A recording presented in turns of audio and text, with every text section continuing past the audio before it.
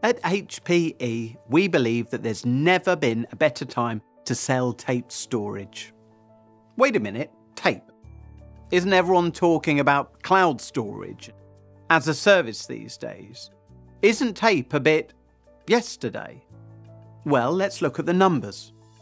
In 2022, tape sales accounted for 148 exabytes of storage, a record amount. So what's going on? Well, here's the truth. Tape is the cloud. Most leading cloud providers are using tape for their archive tier. Tape isn't in competition with cloud services. They're both essential parts of HPE's bigger storage vision. Tape is also part of HPE GreenLake. This is what we're talking about when we say tape is the cloud. And current trends are telling us that there will be even bigger opportunities to sell tape in the future. That's good news for all of us. So let's look at those trends. Do you think we've got big data now? Over the next 5 years, it's going to explode. Most of it will be cold data. Data that needs to be stored but doesn't need to be accessed all the time. It isn't feasible to put all that cold data on flash or hard disk.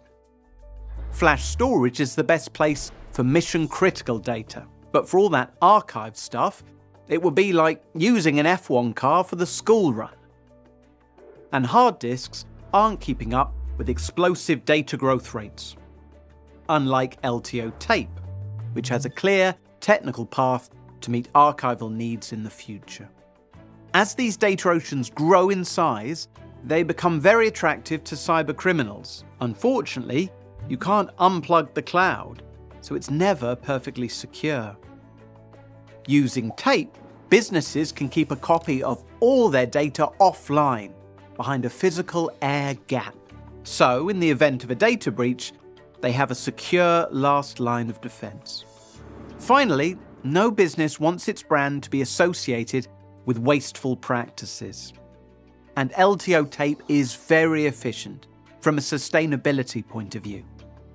Offline tapes don't need to be permanently powered on. And they don't need intensive cooling systems either.